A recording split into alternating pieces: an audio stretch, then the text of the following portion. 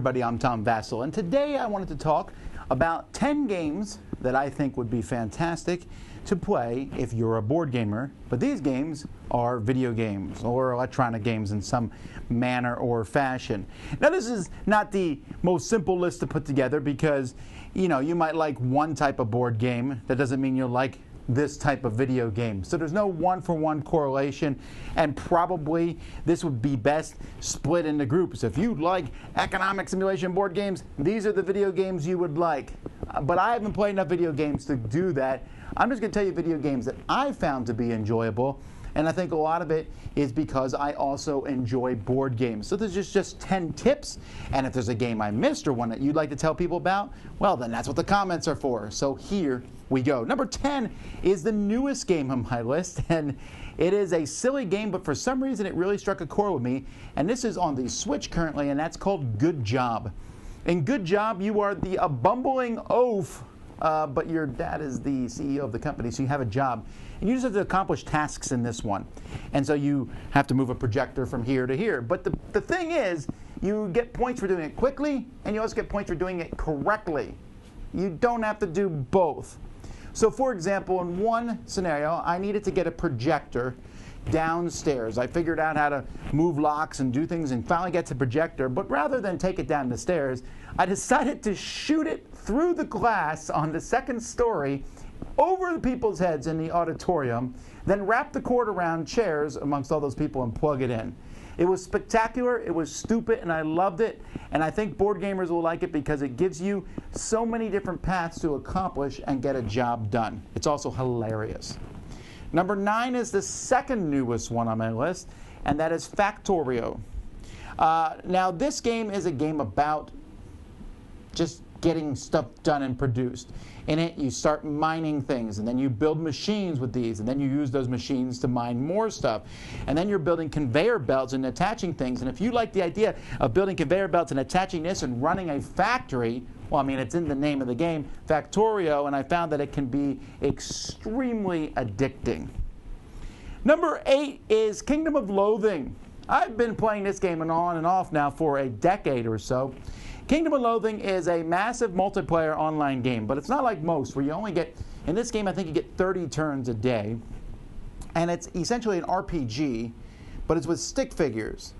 Now, this doesn't actually appeal to me because of the RPG. That part is interesting, actually, and it's all stick figures and stuff, and there's a lot of humor in it, and I don't even necessarily like all the humor in it, but there is a ton of content in this game.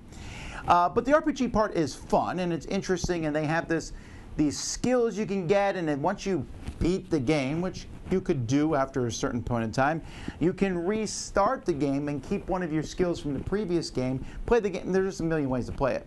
But there's also a strong economic part to the game, which I really like. There's a mall where you can buy and sell things, and an economy, and it's a real-world economy because people want things or don't want things, and I really found that to be a very fun secondary aspect of the game. This one's available online through browsers, Kingdom of Loathing. Number 7 is SimCity. All the different itinerations of this one. I like SimCity. I like the idea of running a city. And I know that there are various versions of SimCity that come out. And I have not played all of them. I played many of them, and I keep wanting to go back and play the original, where you build a city, you keep your water going, you keep your power going, you keep the taxes at the right number. And I tend to like simulation games. I mean, there's a lot of different sim games that could be put into this. I remember enjoying Sim Tower, or even just the Sims in general, but SimCity is still my favorite of the lot. Number 6 is Off-World Trading Company. Now, this one I was sent a code to this by someone who was a board gamer too, and they said, you're a board gamer, you'll like this, and you know what? I did. In this game, it's a kind of a pickup and delivery game in which you're on a planet here, and you're building different areas and sending off your mining things to pick this stuff up from here, and buying out your competitors and trying to beat your competitors with different things. It's not a long game. It's the kind of game I'll reset and play again. And it's kind of about finding the best way to accomplish a goal during any particular game. But if you like that whole pick up and deliver with a little bit of economic side game to it, I think you would enjoy Off-World Trading Company, available on Steam. Number 5 is Game Dev Tycoon. Now, this one is kind of weird because it's a video game about video games. I got it on my iPad. and you are developing games and hiring people eventually, because you don't have enough time to develop your own games and play test them, and you hire people and have them develop games and watch the ratings and reviews for your games, which is a little ironic for me to do. And it's odd because it's about video games, but I name all mine after board games when I play this game, and I'm selling board games to try to get good ratings for the board games and putting effort into them. But it's still kind of a neat simulation that I think people will enjoy as you make these board games and maybe start investing in new systems that come out. And I found it to be a lot of fun. That's Game Dev Tycoon. Number 4 is the XCOM series. Turn-based movement. I mean, is this not a board game where I move and then I shoot?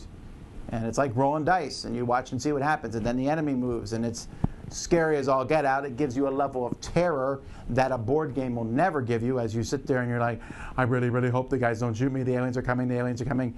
I spent so much time in college playing the original 2 versions of this, XCOM and XCOM Terror from the Deep, and I will never forget just that breathless fear and that just terrific triumph when you finally cleared out the aliens from just a place. And then the new versions have done a good job bringing that back.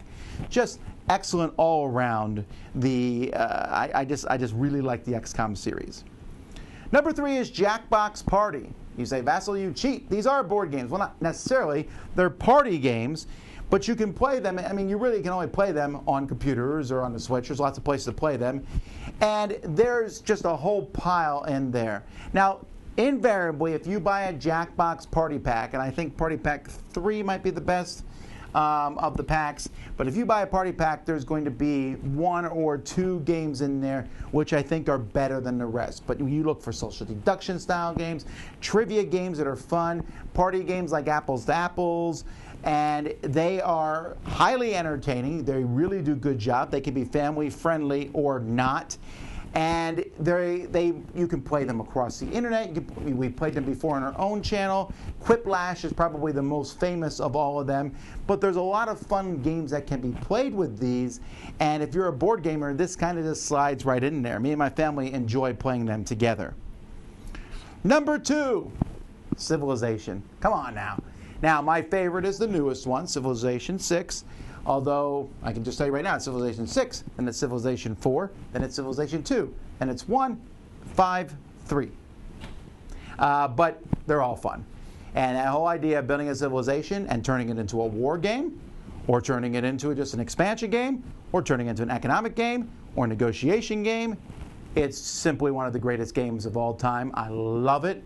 It's available for many different systems. That's all. It's out for the Switch now, which has me fascinated.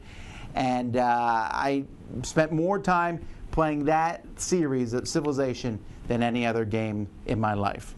But number 1 is my favorite video game of all time, and I think it's a lot because I'm a board gamer, and that's Final Fantasy Tactics. Now, I'm a big fan of the Final Fantasy series, probably the second most time of any series of games I spent after Civ. But Final Fantasy Tactics, I played through to completion about 7 or 8 times now. And each time, I'm just as fascinated. It is essentially, you have a squad of people that will grow as the game goes by. And there's a backstory that's extremely convoluted and yet works. And you move these characters around the board each time. You're making attacks. It's very similar to XCOM in that way. But the leveling up system and getting better as the game progresses is unbelievable. You have so much freedom. There's so many things to do. They came out with a Game Boy Advance version of this, which was okay, not as good as the original version, but the original version is now available on the iPad, and I'll tell you, it is just fantastic. I have never played a game that I feel so satisfied where my characters have gone in this game and what they've done. So, those are 10 games that I think board gamers would enjoy. Like I said, I'm sure there are many others. Tell me in the comments below. Until next time, I'm Tom Vasel. See you all later.